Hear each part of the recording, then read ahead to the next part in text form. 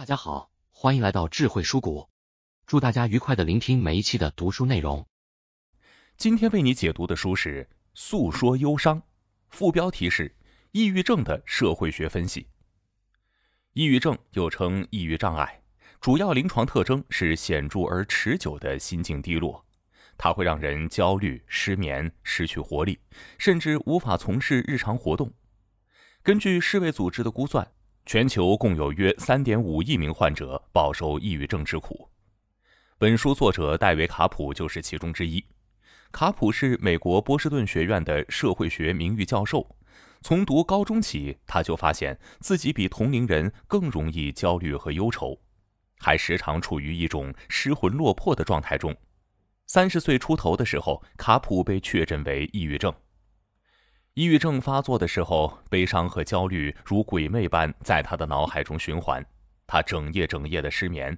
面对身边酣睡的妻子，他既孤独又生气，因为自己迫切需要却做不到的事情，妻子却轻松地完成了。抑郁还给卡普带来了各种身体症状，有时是胸痛，有时是眼皮沉重、手脚颤抖，还有的时候他觉得喉咙里长了一个可怕的忧伤结。他愤怒为什么别人的生活如此轻松，也生气他人根本不理解自己的感受。抑郁症让卡普感受不到生活的价值，觉得自己每天都在苟延残喘。精神科医生告诉卡普，他大脑中的某些化学物质失衡了，于是卡普开始服药治疗。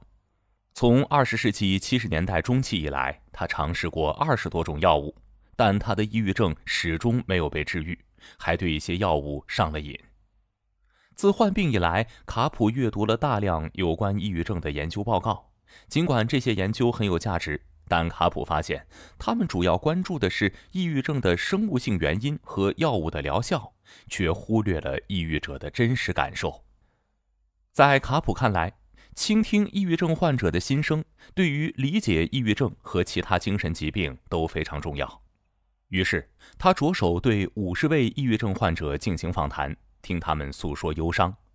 在本书中，卡普既没有提供治疗抑郁的方案，也没有给出抑郁症可以被轻松摆脱的虚假承诺。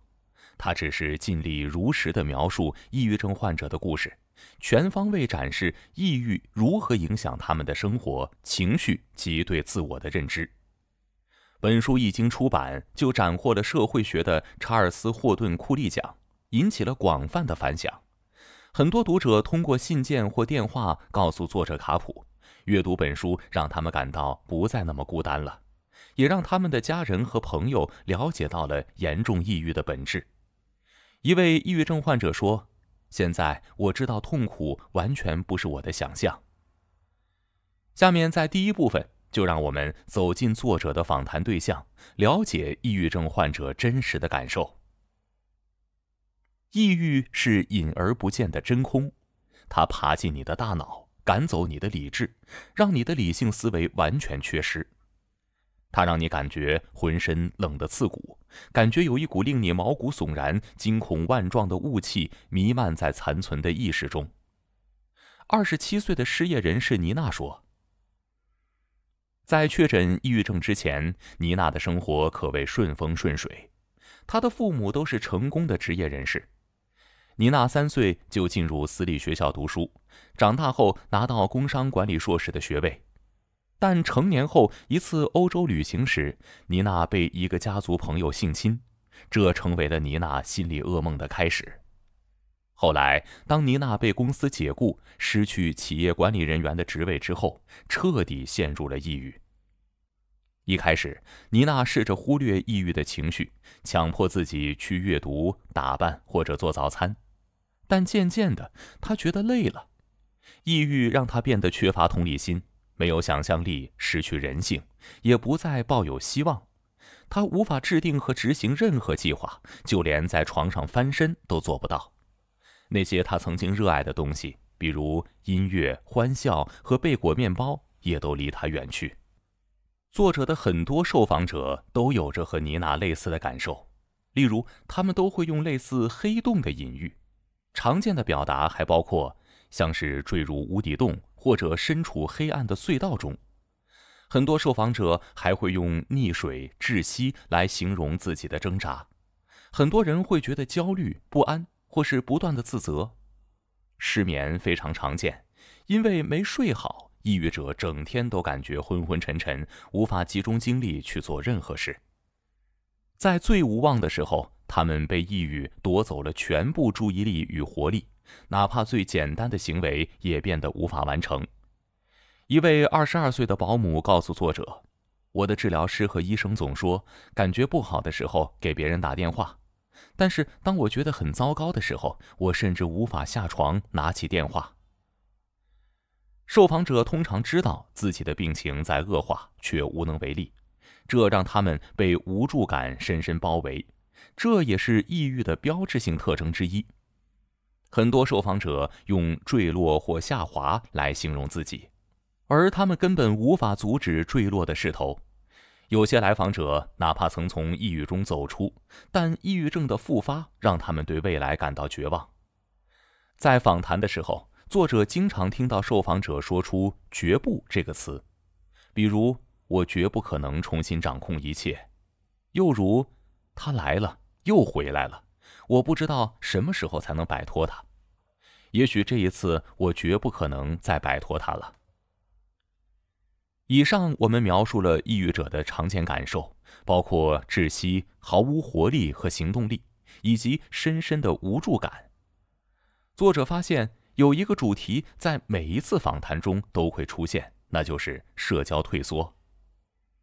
社会学家认为，只有在与他人的连结与社会的互动中，人才能从生物人转变为社会人。如果我们被剥夺与他人接触的机会，我们的自我便失去了社会基础，我们的人性便会受到侵蚀，从而诱发情绪紊乱、情感障碍等问题。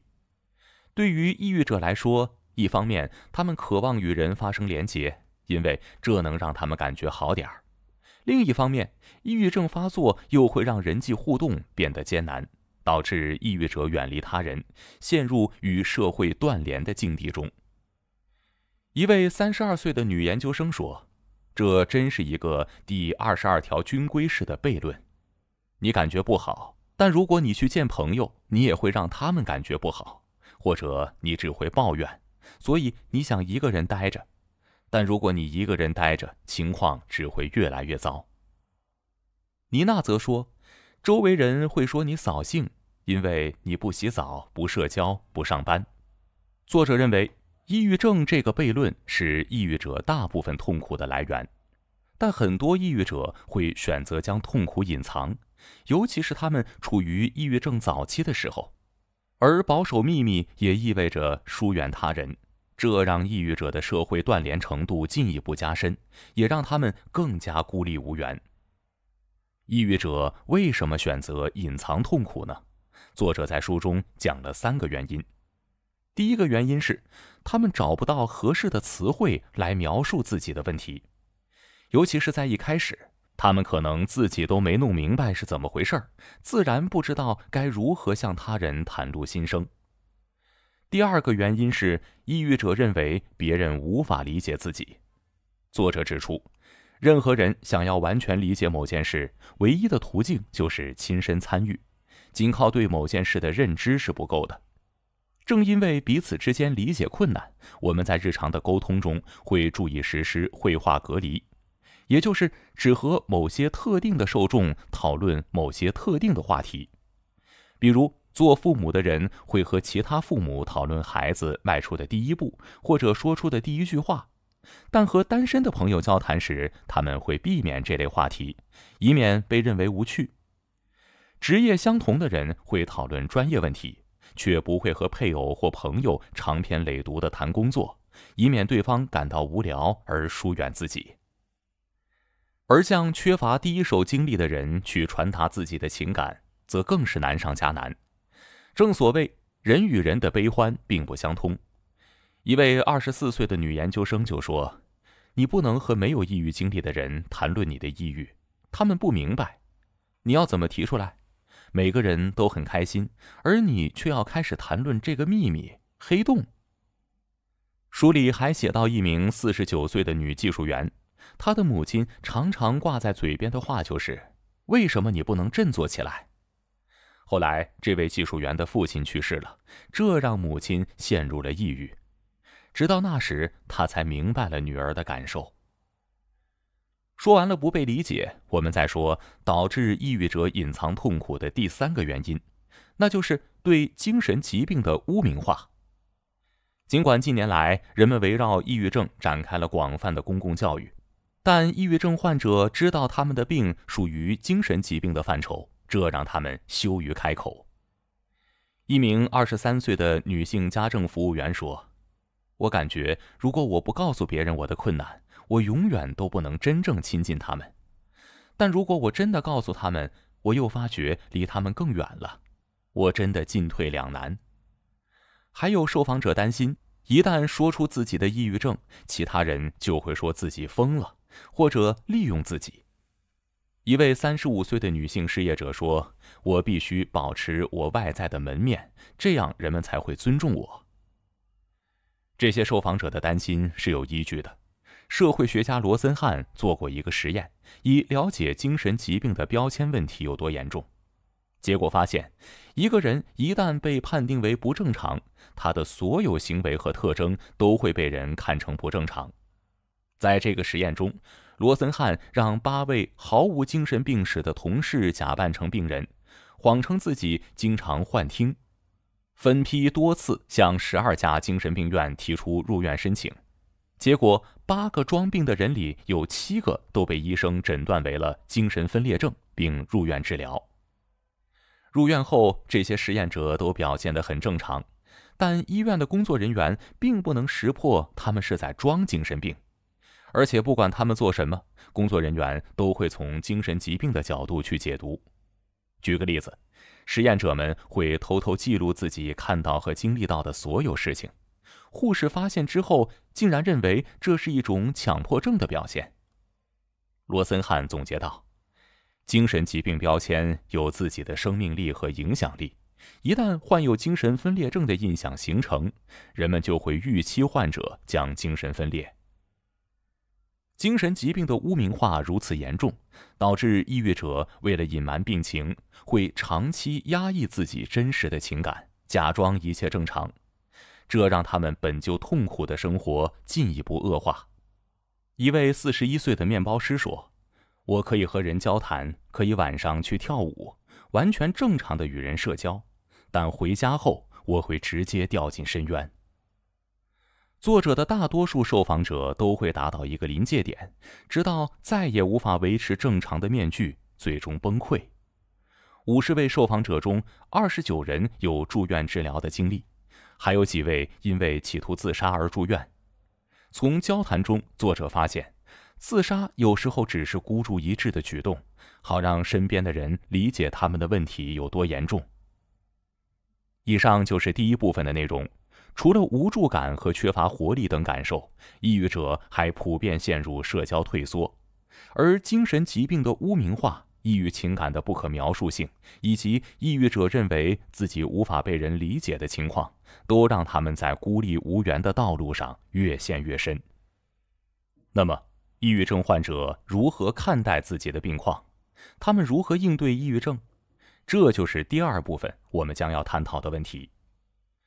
作者的每位受访者都经历了一个逐渐认清问题、重新定义自我、重建身份的过程。这个过程分成4个阶段。第1阶段是早期感受阶段。很多受访者在小的时候就感觉到不自在等不良情绪了。就像本书作者，读书时他就觉得自己比别人更容易焦虑和忧伤。但抑郁者往往成年后才第一次把感觉和抑郁症联系在一起。他们可能会把自己的问题归结为不快乐的童年，或者是当前的生活环境。比如，一位教授就觉得美国大学里非升即走的制度造成了自己的情绪问题。一旦自己获得终身教职，这些情绪问题就会一扫而空。类似的看法还包括不良情绪源自不稳定的职业环境或一段不令人满意的关系，只要环境发生改变，自己的不适感也会消失。但当环境真的改变了，他们发现不良情绪仍在，这时他们就进入到第二阶段，即确定我真的有问题阶段。这意味着抑郁者的感知和身份发生了根本性的转变，他们会把问题的根源定位在自己的内心深处，而非直接的环境。他们认识到，他们的自我在任何情况下都很糟糕。抑郁者经历的第三个阶段是危机阶段，这时他们意识到自己病得很重，几乎每个受访者都能指出自己何时因为什么而进入危机阶段。这有可能是被解雇，或者是学校文艺汇演时在舞台上怯场。一般进入到危机阶段，就意味着人们被确诊抑郁症，由此进入一个由医院、专家和药物治疗构成的世界。确诊对抑郁症来说是把双刃剑，一方面，确诊能让抑郁者对自身的行为和感觉有了清晰的定义，既然是病，那就可以治疗，痛苦就可以减轻。一些受访者表示，精神病院是真正的避难所，它允许你崩溃，而不是继续伪装自己很正常。还有受访者说，自己在精神病院里能得到恰当的照顾。但另一方面，确诊也意味着抑郁者将被贴上精神疾病的标签。有受访者表示，住院的经历是毁灭性的，这让他们感觉自己是残次品。抑郁者经历的第四个阶段就是直面疾痛身份的阶段。这时，大多数受访者会从理论上解释自身的困境。作者发现，很多受访者都希望自己的问题本质是生物性的，他们依旧不愿意接受精神疾病这个标签。比如，一位22岁的保姆说，自己能接受精神障碍的说法，但不会用疾病这个词。还有一名35岁的女性失业者说，自己倾向于把抑郁看成一种状态。她说，我不想从疾病的角度去理解它，认为是我自己的一部分出了问题。以上就是抑郁者会经历的4个阶段。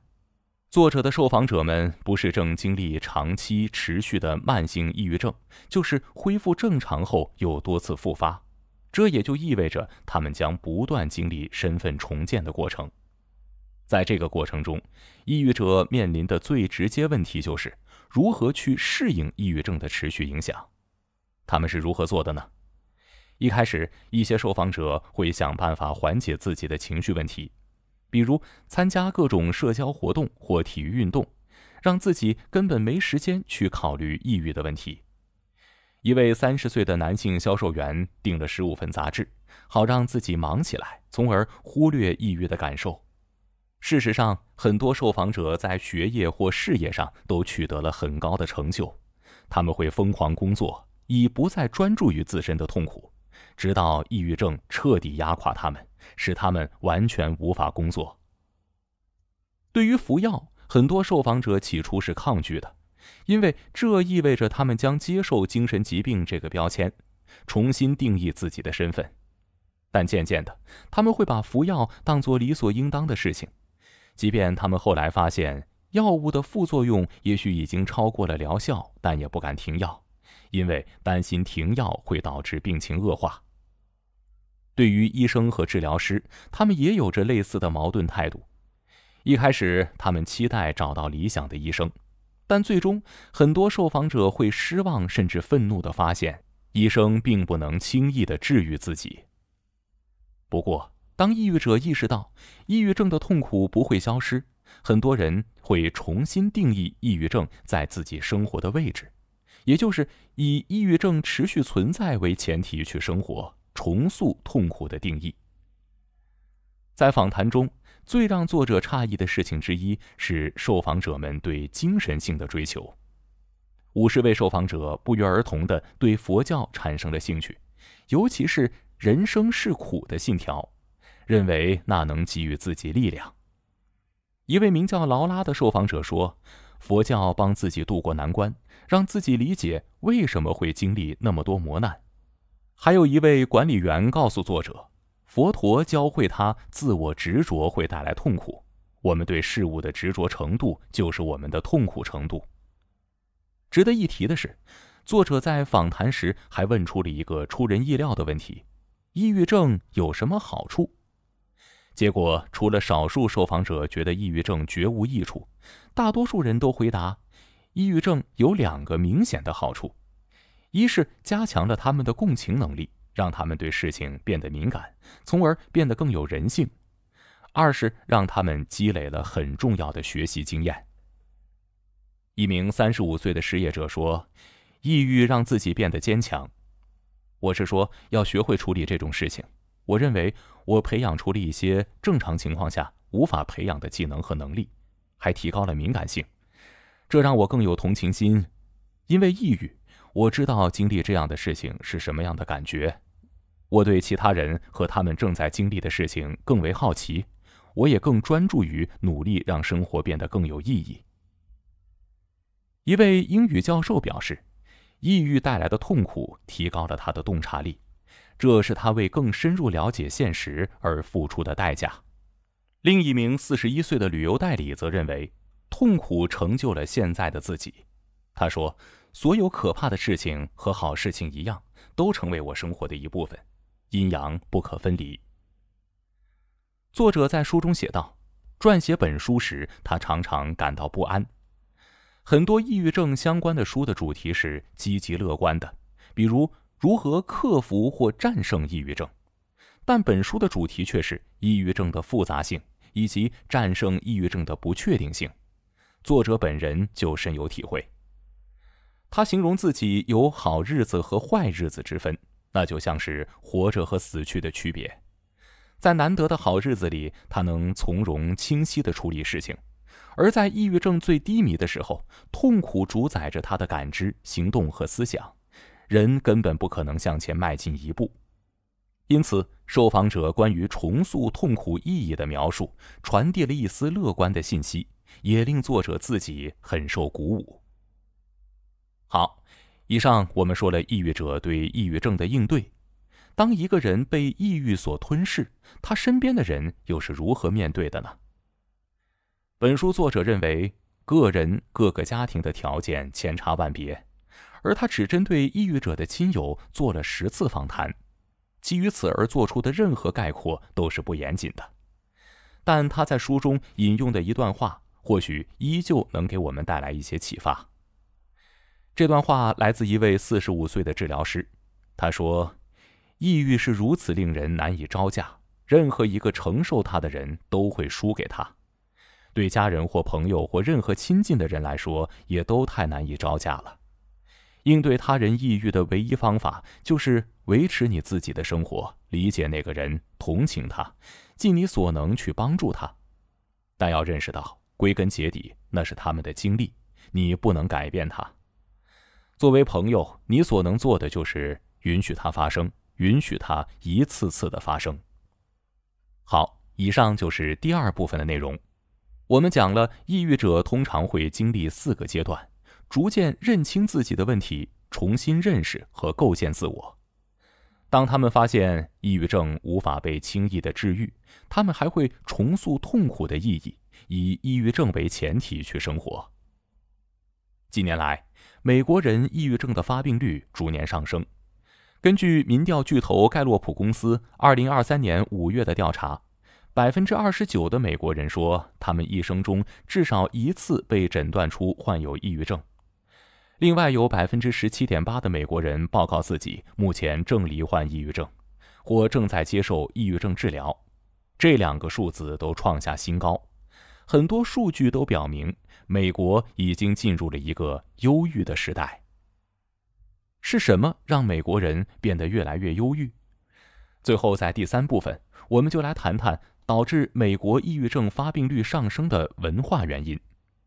作者认为，主要原因有3个。第一个原因是医疗化。